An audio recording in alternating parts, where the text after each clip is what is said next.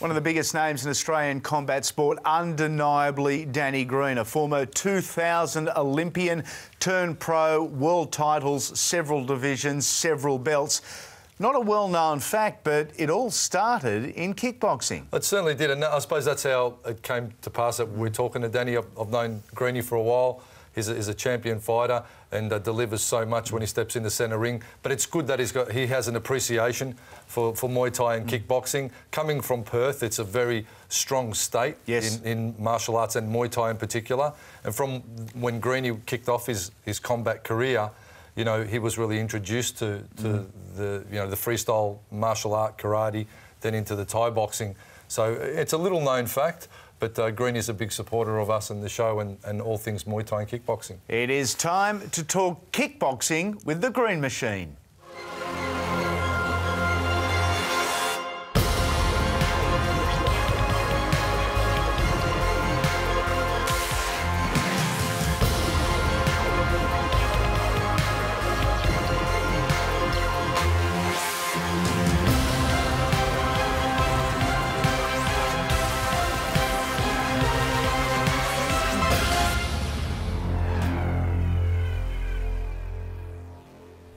Greenie, thanks for allowing us into your beautiful room here at Crown. You've been busy of late and, of course, been over to the UFC with Jamie Tahuna. How was that experience for you? Well, James Tahuna, the guy I was with, great kid and very humble, and he's strange. He's a bit of a paradox. He's a very calm, relaxed, cool kid and very, very mellow. But when the bell goes or the cage door closes, you know, he turns into a flesh eater. You know, he goes, you know, he just mutates, and it's like a footballer crossing the white line. They change. Yeah. He's not a vicious guy at all. He's a very calm, humble guy. So it was great to be associated with him and to help him out, because I really got a lot of time with the kid. He's got a really good attitude to fighting. He's a goer, and he puts his nuts on the line.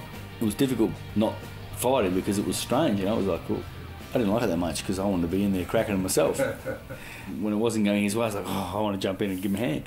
But it's different because you almost feel helpless. And when I was leaning over the cage, Jimmy's pacing up and down like a dog on a leash, ready to be let off the chain. That was, you know, it was pretty intense. I've never seen it because I've always been the one that's doing it. And the smaller gloves, they just tend to cut a lot more. Whereas I'd say that a boxer over 12 rounds in the championship fights would accumulate a lot more damage, a lot more. It's a lot more brutal because they're copying a lot more shots. So although the UFC looks brutal, I know it's brutal, I know it's tough, and it's a real tough gig. But boxing, on the other hand, is I guess people don't realise because there doesn't tend to be as much blood, but the constant in the face and the head, and the fighters are different. There's a different skill level. UFC, they're two different sports, especially now I've experienced it firsthand, being in the corner with an elite fighter in the UFC. You get to see they're two different sports. It was a great experience and got a lot of respect for any fighters, kickboxing, wrestling, jiu-jitsu, MMA, UFC, boxing, whatever it is. Anyone who gets in there and puts their nuts on the line, you got me. You spoke before a little bit about liking to watch the guys that are raw and have that raw talent. Of course, also the guys with the biggest resolve, the hardest resolve. Tell us a little bit more about that. It's not something you can teach. You're born with that. You're born with that resolve. You're born with that I guess that stupidity and that that resilience and that grunt. A lot of fighters have fought with under incredible duress, with broken jaw and a broken nose at the same time. I've fought with broken hands, broken jaws, broken nose. Yep. A lot of fighters have done it. Yep. You know, it's not we're not unique, but a lot of fighters don't do it.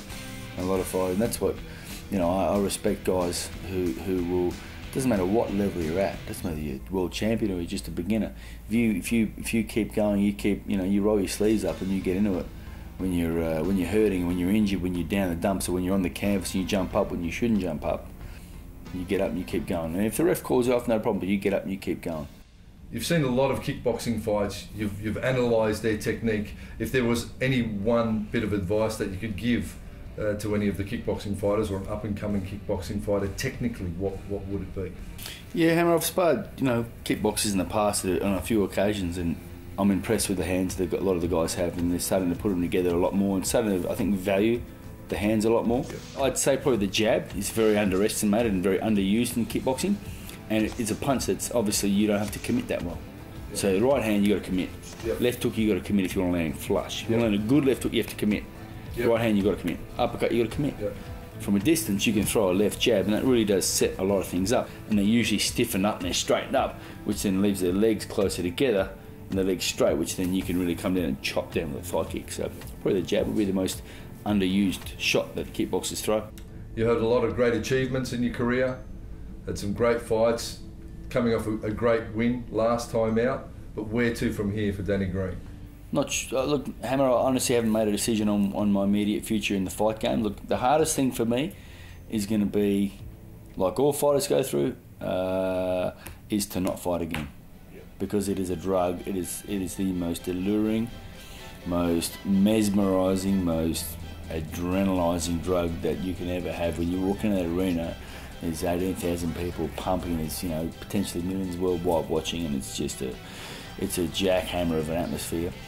And it's just imploding in on you, and then you are successful, and you do what you've trained to do for 6 to 8 weeks, potentially knowing that you're going to get knocked unconscious, and you come out on top and you're victorious.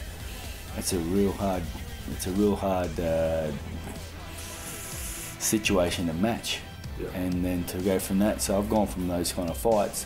I've won, I've lost as well, and then I've come back and I've won again. And then to go, 2 days later, playing Santa Claus at your son's school with a depressed cheekbone and a fractured jaw and a busted nose, and having to wear sunglasses and literally can't move because you're still busted up pretty badly, but they can't see the punishment because of the big fluffy beard. Going to a normal dad, it's such a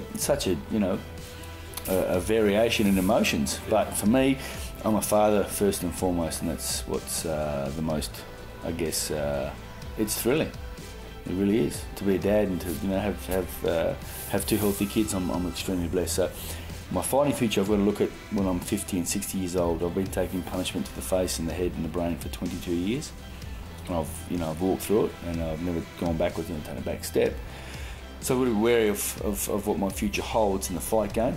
And I'm a fighter first and foremost, and I don't think anyone could deny that as far as what I've achieved in the ring and what I've done and how I've conducted myself inside the ring. So look, I'm not sure what I want to do, but I've retired once as world champion. I think to retire again as world champion, I don't think anyone's ever done that. It's pretty unique. But as a fighter, and as a real fighter, he can look himself in the mirror and go, man, I had a dig. I took on the best. Sometimes I won, sometimes I got KO'd, but I had a dig. It's hard to walk away, but I also have to be intelligent enough to realise that there is life after boxing, and I'm setting that up now, and it can't last forever. And the hardest thing is knowing physically and mentally I have the desire, and physically I have the ability to do it, but you've got to know when to pull the chute. Well, Greenie, mate, as always, it's been insightful and entertaining, and I really appreciate your time, mate, and we wish you all the best for the future from all the Hammer Time viewers and myself. Thanks, mate.